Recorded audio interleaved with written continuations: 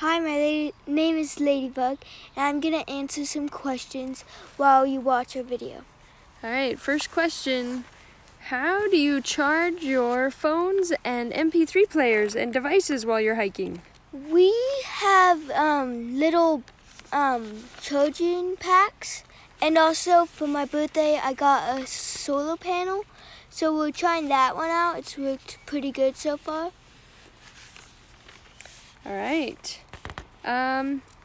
Aunt Paula says if she was Sierra and she saw a bear, she thinks she would be begging to go home. What do you feel about being in the wild with bears and mountain lions? Well, it's not the funnest, but it works, It gets better as you go along. Just the bears are scary when you see them, but only Sierra has seen them, so that's a good thing. All right, and how often do you get a shower? I don't know, every 6 days usually. Yeah, every time we go into town? Yeah. Yeah. All right, what do you do between those times when you're not taking a shower? Do you use wet wipes? Yeah, mostly. Mostly? Or we'll just take a bath in the river. Have we ever done that? We've just thought about it. I think we might if we have a 12-day stretch that we don't take a bath. Sure. All right, what are we doing to protect ourselves from the wildlife? We have Mia. We brought a dog. That's right. All right, Aunt Paula says when she had kids, they always had chores. Do you feel like you have chores on the trail? Yep. What are they? They are mostly hiking and putting up your tent and taking it down every day. Do you help with meals ever? Yeah, sometimes. Yeah. All right, do you feel like our family is becoming closer through this experience? Kind of. A bit, yeah. I would say definitely. Yeah. All right, and do we take a 0 day once a week? Yes, usually. Sometimes. Only Yeah. when we hit a town, right? Yeah. We're always at the mercy of when the next town is. Yeah. But we've never gone longer than a 6-day food carry. Yeah. So. Yeah. All right. Thanks, Ladybug. Hello, this is Goncho. Well, this is probably one of our worst days. We were road walking, and then it started to rain, and it didn't stop raining. It just kept on raining. So, Dad had to tie up all the food bags because Sierra saw a black bear on the road. But when the rain cleared, it was pretty, I guess. And, well, yeah, you can see. We spent about 40 miles on the road. And we had to dry out all our stuff when the rain finally stopped.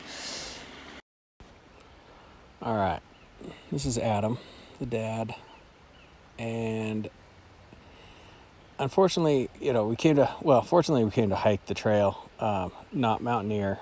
So instead of going through snow, there are nice, long, flat paving roads that we chose to walk along, which have actually ended up being very, very enjoyable because we get to see a lot of the same country that we would have seen on the trail with really nobody around.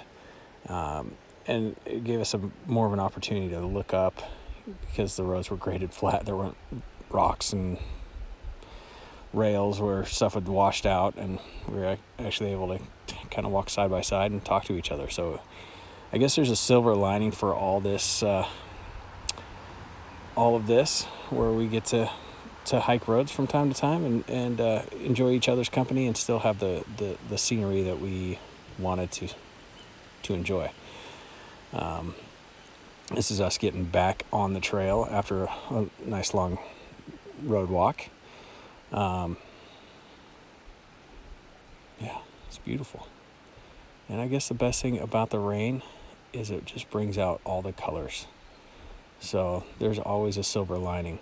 We talked with another group of hikers that had gone up on the high road, as we like to call it, and they were in the snow, and they just had so much snow.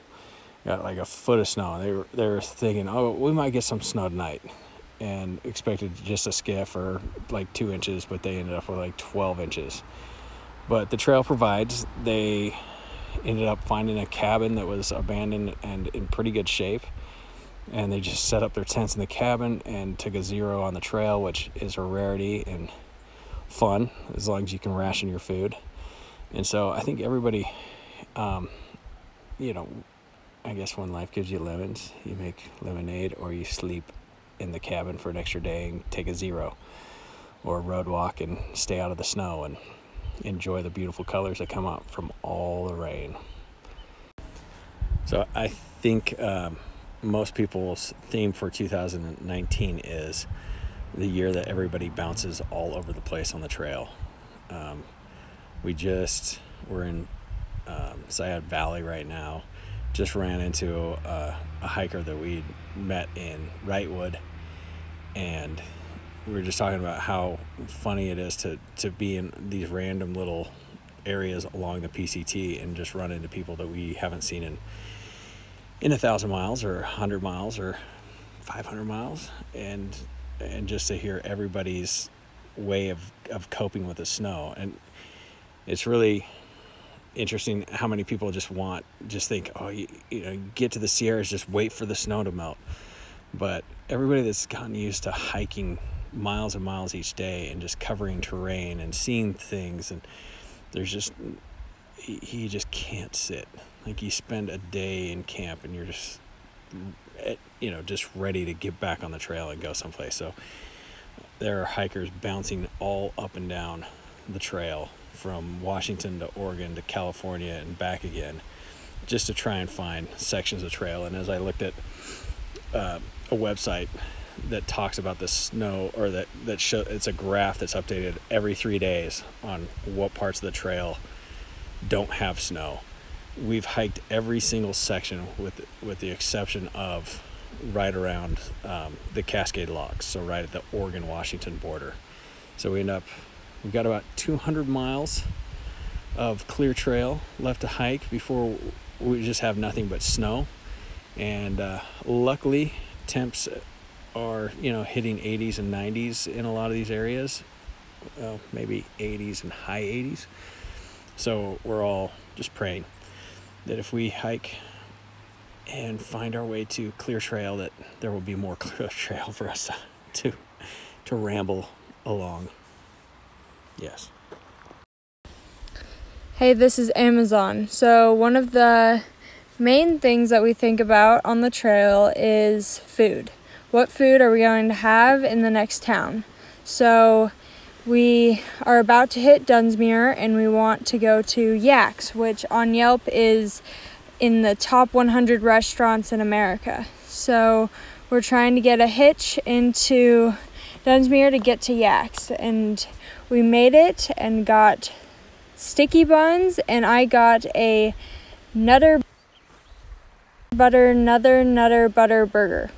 I think that's how you say it.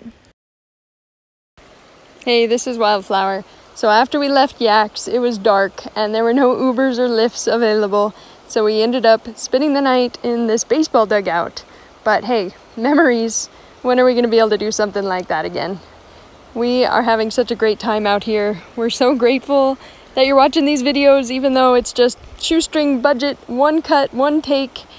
We're just trying to show how much fun we're having and how much gratitude we have for trail angels and other people that are helping us out, helping us reach our goals and live our dreams. Thank you.